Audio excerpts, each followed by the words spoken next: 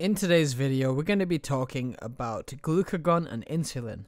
These are two hormones which are both secreted by the pancreas. So within the pancreas, there's a group of cells called the islets of Langerhans, which contain alpha cells and beta cells. Glucagon is secreted by the alpha cells and insulin is secreted by the beta cells. They are both involved in the regulation of blood glucose levels. So glucagon, in cases of low blood glucose levels, stimulates the liver to break down stored glycogen into glucose in a process called glycogenolysis. It also promotes fats and amino acids to be converted into glucose in a process called gluconeogenesis.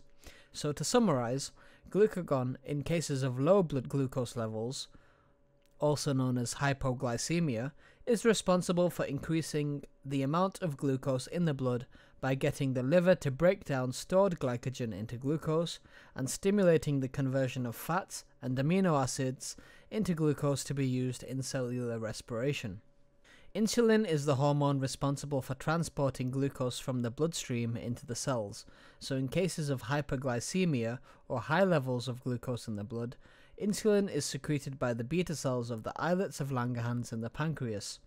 Insulin is also responsible for converting the excess glucose in the blood into glycogen in the liver and muscles in a process called glycogenesis, or insulin can convert the excess glucose into fats in a process called lipogenesis. So glucagon and insulin are the two hormones which try to balance blood sugar levels in the body. In cases of low blood glucose levels, glucagon is secreted, and in cases of high blood glucose, insulin is secreted. The balance between the two hormones in regulating blood glucose levels is known as glucose homeostasis.